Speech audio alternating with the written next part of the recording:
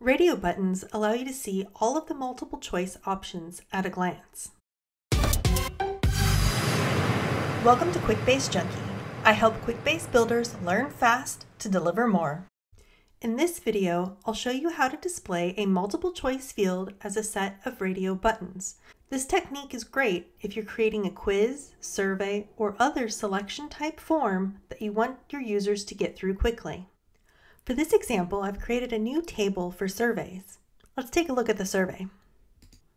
This survey consists of fields for name and date, followed by a series of multiple choice fields for things like gender, age. Each of these dropdowns contains a number of different menu options. Notice when I select the age menu. Here it allows me to add a new choice. Keep note of that once we turn this into a radio button. You'll notice that each time I click into these, in order to choose an option, I'll have to click a second time. This can slow things down. So let's see what we can do with radio buttons. To access the option for radio buttons, we'll go in to customize the form. In the form customization options, I can click on the field that has a multiple choice option. And now you can see I've got an option to display choices as radio buttons. Let me go ahead and click that and update it for each of our choices.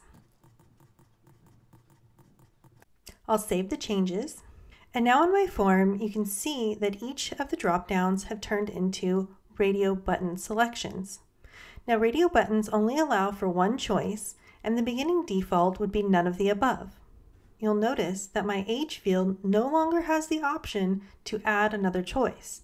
This will always be the case when using radio buttons. It's a one-click option in order to make my selections, as opposed to before when I had to have 2 clicks to open the menu and then choose a selection. This can make filling out forms much faster, whether it's a survey or just a record with a multiple choice field. Eliminating clicks will always speed things up. I hope you enjoyed this tip. If you did, leave me a comment and we'll see you next time. If you learned something new, please like this video, and to get your regular Quickbase Junkie fix, subscribe to Quickbase Junkie on YouTube or visit quickbasejunkie.com.